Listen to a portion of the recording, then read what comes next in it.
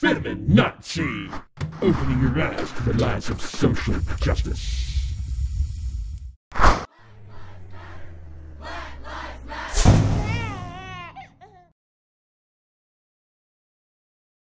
My personal experiences with social justice and feminism started around the time of what is affectionately known as Donglegate.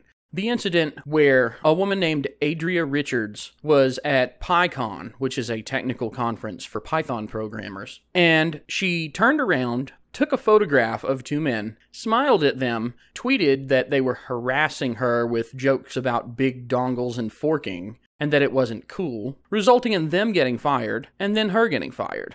The thing is, before this happened, I didn't care. I had no reason to care about feminism or social justice or any kind of major social movements. There was just no reason to even think about it. I didn't really know anything about it because it didn't matter to me, because I personally had not had any exposure to it. Unfortunately, the whole Donglegate incident seems to have marked a time where we changed over from being able to be blissfully ignorant of some people having ridiculous ideas about how other people should behave and attempting to enforce those on those other people. We seem to have changed from being able to just not pay attention to any of that kind of stuff because those people that you saw, well, they're a vocal minority and there's not really any huge concern about them. What are they going to do? They're not going to do anything that we care about. You know, there was no crossover into industries that I have any kind of involvement with.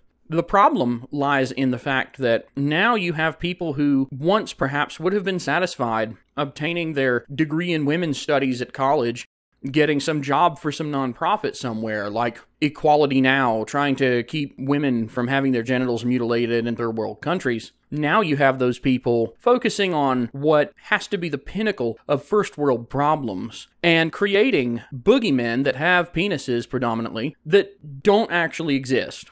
You have a group of people infiltrating what they would coin predominantly male spaces, which I don't really even understand why it matters. It doesn't make any sense to me that having a larger number of men than women in a particular field is somehow some sort of a problem, because correlation does not equal causation. So does it really matter? Anyway, the point is, suddenly we have these radical people who are foaming at the mouth about non-existent problems, infiltrating areas which I work in, and basically defecating upon many things that I hold as important. They were not invited. They did not come with friendly intent. There is nothing redeeming about their self-introduction into technology and gaming. In fact, if we were to say anything about them, it is that they are downright hostile. These people ruin everything that they touch. That's why I created this channel, because I'm tired of it. I am tired of watching as the media accepts their narrative, because if you don't stop this cancer somewhere, it's just going to continue to spread. Somebody has to put their foot down and say, this is enough. You're not going to do this. You're not going to show up having no prior involvement with a group and then attempt to tell that group what they must do using intimidation and bullying tactics.